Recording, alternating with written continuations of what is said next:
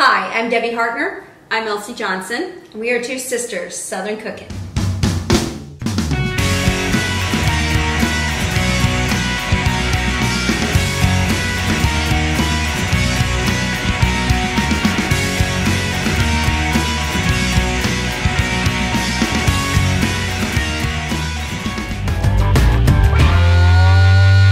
Hey y'all, it's Debbie. I'm in my kitchen in Warner Robins today.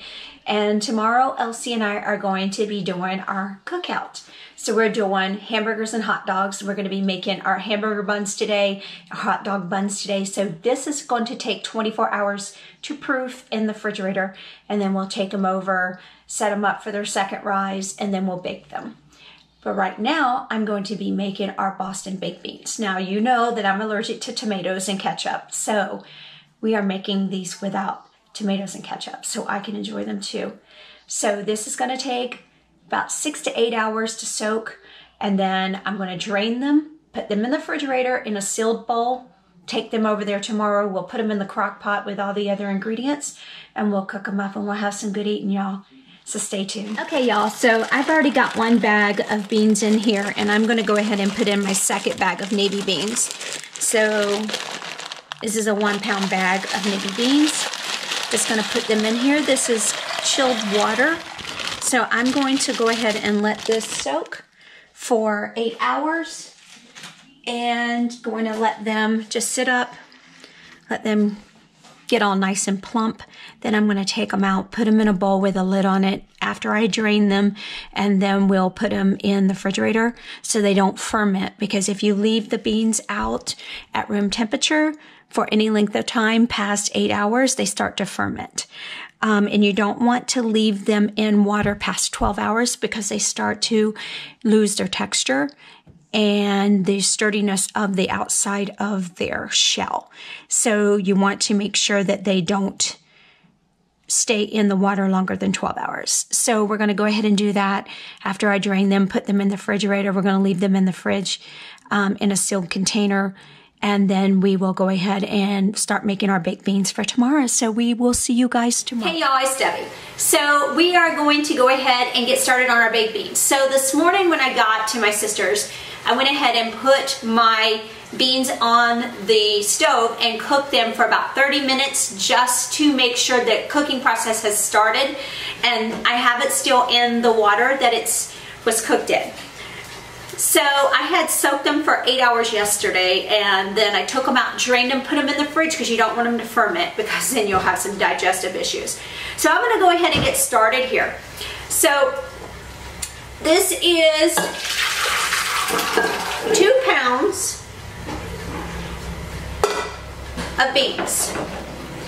And I'm going to go ahead and put in one of a diced red onion. I have 12 ounces of bacon, and I took the scissors to them and cut them. I did not cook them prematurely because this is actually going to cook for about 5 to 6 hours, depending on how long it takes for it to finish. And I have a ½ cup of brown sugar, and of course I have to put in the rest of my, before I put the molasses in. So I'm going to put in 1 tablespoon of dry mustard and 1 teaspoon. So give me just a second here. And then we'll go to put in 1 teaspoon. So this is a half.